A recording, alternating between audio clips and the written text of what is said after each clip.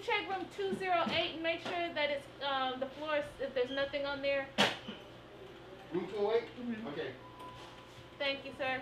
Things have changed here at the shelter drastically over the past 4 months because of the first part happened with schools closing. So we had to look at, okay, now we're going to have them in the shelter 24 hours a day versus the 16.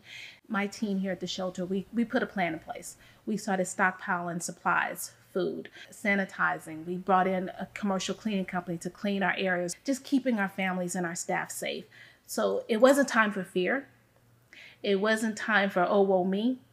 It was, okay, let's get in there and get it done. We got to make it happen.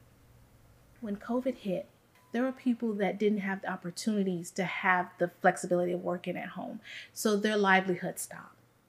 They were 1, 2, maybe 3 paychecks away from being homeless themselves. If the government wouldn't have stepped in to say, you know what, we're going to abate all evictions right now, how many of us would be homeless? How many of us would be trying to seek resources or other nonprofit organizations that provide housing for the unsheltered? When we look at it like that, it's not someone else's problem. It's not something I can just walk past when I'm walking down the street and just ignore. It's all of our problems because we're interconnected. And that's what essential is. It's not a job. I worked a job for 20 years. This is what I'm called to do. So I tell people in my life, I feel and I believe that if I lay my head down and I don't wake up and I go see my maker, will I hear well done? Did I do everything that I could do?